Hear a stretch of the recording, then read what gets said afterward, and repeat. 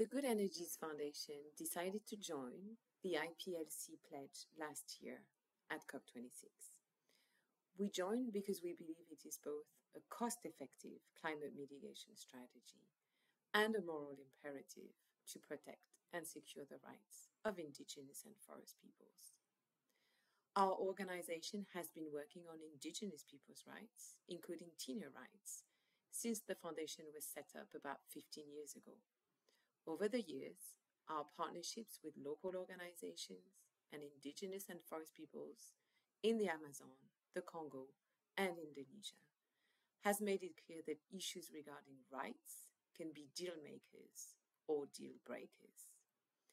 In our experience, land tenure issues often determine the success or failure of interventions that aim to achieve sustainable land use management, such as forest protection and restoration.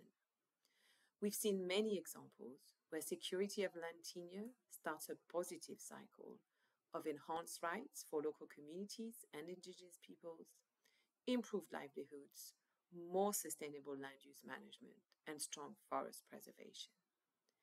On the other hand, unsecure, contested, or violated tenure rights fuel a negative cycle of violence, threats and insecurity, and forest loss and degradation. And let's not forget that in 2020, an average of 4 people a week were killed trying to defend their lands.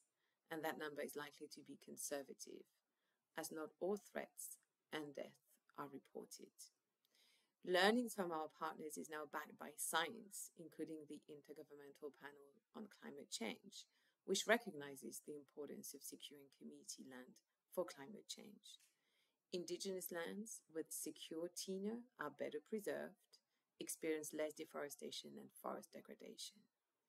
Of the widespread Amazon fires in 2019, only 6% were on Indigenous lands protected by long-held community practices.